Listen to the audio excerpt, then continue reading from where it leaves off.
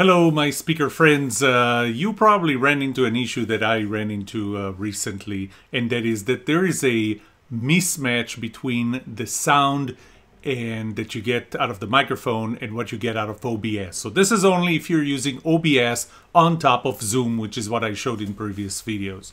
And the reason that this happens is if you look at the diagram over here, you will see that there is no way to get OBS into Zoom as microphone. There is no output from OBS that gives audio. And so what happens is that OBS creates a delay in handling video. And the reason it creates a delay is because it does a lot of processing, like eliminating the green screen behind me and other things, all the parameters and all the filters that you're going to apply, all the combinations. It creates a delay. So what happens is that your microphone goes into OBS, but it also goes straight into Zoom. And separately, OBS goes into Zoom. And there is a delay. And the delay, I think I measured it to be between 200–300 milliseconds, sometimes more. It probably also depends on your computer. So I try to avoid that and without eliminating Zoom and without eliminating OBS. And there is no way to add, well, to have this function coming out of OBS until I found this. And so I did my research and I found that there is a piece of software that is called Cable, and it's really a virtual cable. And I'm going to give you all the details on it, but really where it fits in is like this. From this moment on, the microphone goes only into OBS. You do not put the microphone straight into Zoom. The next thing that you do is you install this little piece of software very quickly and very free to install, although they would appreciate donations, and they even make recommendations, which is like a couple of dollars. And what you do is, out of OBS, you would get something that's called a monitor. And I'm going to show you all of this. And the monitor goes into this virtual cable, which is just a piece of software, input. The output actually is something that Zoom can recognize. And from that moment on, what you will see is that Zoom gets, as a microphone, it gets the cable output. And as a video, as a camera, it gets OBS. So this is kind of the what this looks like. Now I'm going to go into the software itself. So this is the software, VB Audio software. I'm going to give you the link in the last slide, as I promised. Just a piece of software. There is a version for Mac. There is a version for PC. Depending on your computer, you use the right one. Now, here are several things you have to do. And I'm not going to go too deep into explaining why. Trust me, you need to do those things, otherwise it's not going to work or it's going to create echo. So the first thing is, and I'm going to refer to Windows machines and not Mac. Sorry, that's what I use here.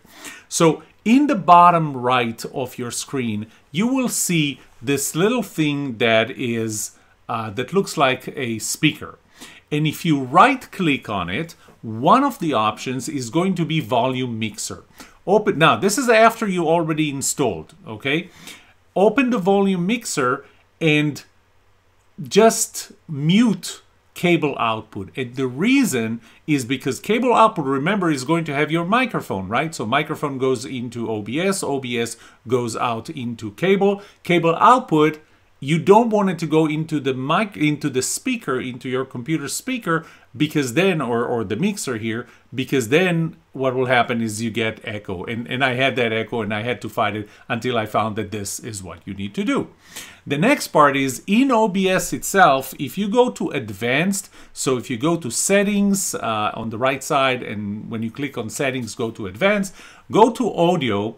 And in audio, one of the options is an advanced monitoring device. So, you know, just like any mixer, any audio mixer, there is a way to monitor what's going through the, or what's coming out of it. And so you use the monitor, and your monitor is the cable input. So you cause OBS to put the audio out, but not only that it puts the audio out, you send it into cable input, because still there is no way for Zoom to recognize that monitor coming out of OBS. So you have to go through the cable software. So make sure that you have cable input. Next part is still in OBS.